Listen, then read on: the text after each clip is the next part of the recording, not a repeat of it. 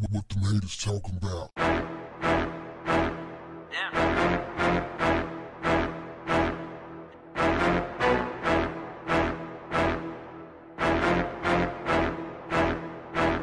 What's up, family? There's some healing that needs to happen, so I'm bringing myself to the red table. Words by Jada Pinkett Smith, inspired by Alsina. I wasn't going to speak on this, fam, but Jada, she spoke on it, so it's open. She's bringing herself to the red table to talk about this alleged affair that has been brought to the public's attention by Alsina. Alsina said that he got permission from Will Smith to have an affair with his wife. He said he was in love with Jada and he was all in for an entire year. Ooh-wee, man. Anybody heard from Will yet? This is crazy. All right, let me unpack this thing. Off the rip, if it is true that he had an affair with Jada, dude done broke the side guy code one-on-one.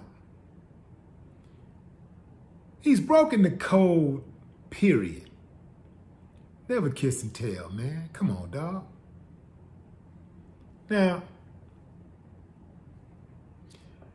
Alsina says that after he came forward, the first time he came forward and with his confession about this so-called affair, he lost a lot of money on gigs and he lost friends, and it's just been tough for him. But he won't say anything bad about the Smiths. They're great people. He loved them. He loved Jada forever. But he had to tell his truth. No, he didn't. Where they get these dudes from, man? Damn. So, see, dude is, either way, something just don't sit well with me with this. If he's lying, that's bad enough. But if he's telling the truth,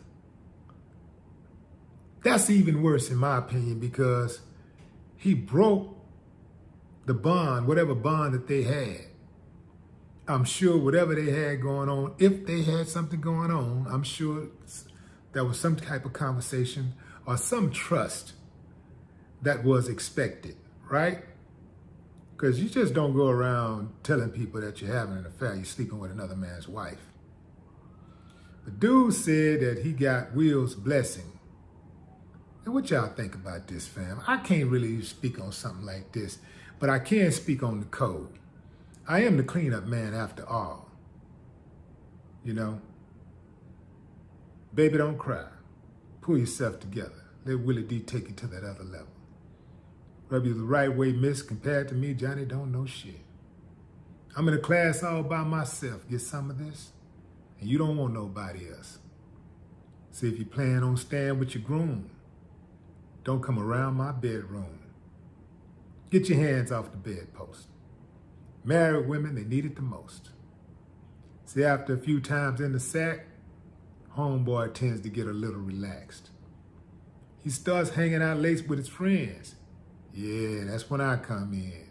But not to his house, because that ain't nothing but a slaughter. We go to my house or get a room at the Ramada. Now, once I get your woman alone, it's on like a pot of neck bones. And when I call, she'll pretend that I'm her girlfriend. She might call me saying a friend, but I'm the cleanup man.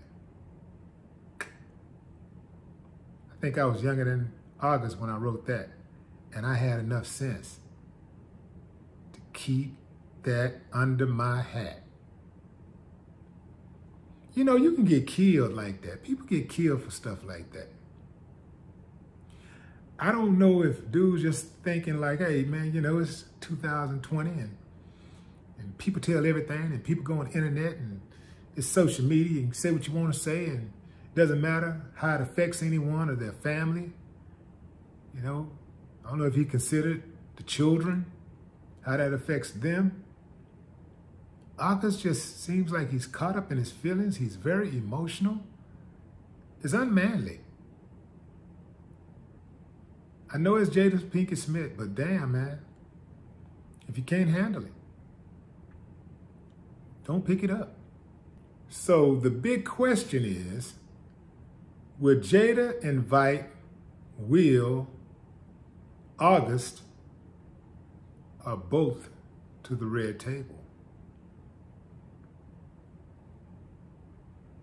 Drop a comment, fam. I'm taking bets.